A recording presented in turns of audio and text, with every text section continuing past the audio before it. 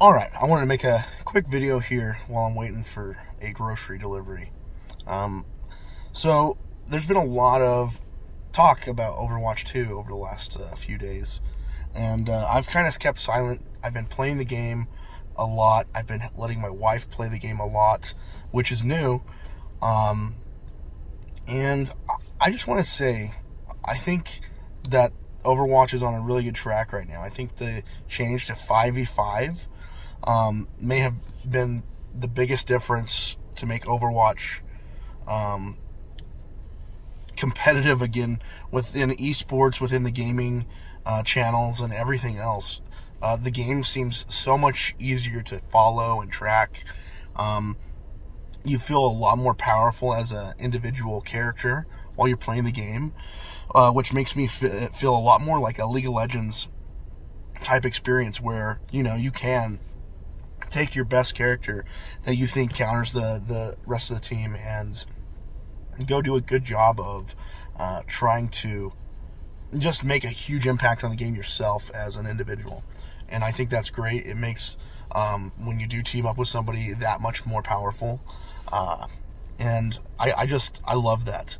So I just wanted to say, you know, if you haven't played the new Overwatch 2, or you've been really just on the fence about it, I want to invite you guys just to come, especially if you have the original game. It's free.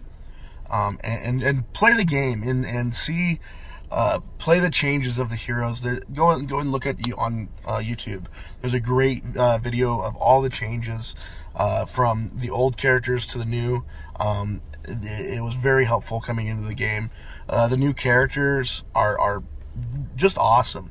3 awesome girl characters, and you know, they're not pandery in any way. I think they're great characters. Can't wait to hear about the rest of their story. And Kirikou, the new character, is on another level of cool. What she can do and provide for the rest of the team with her ultimate, and then the amount of damage that she can do on her own with the triple headshot damage is just on another level. So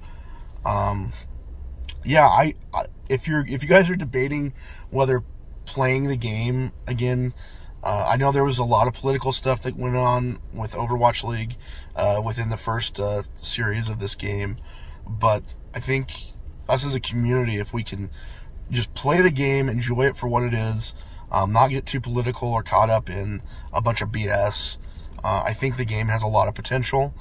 I think the fact that it's going to be a live service now and we can expect new characters every other season, it tickles me pink, man.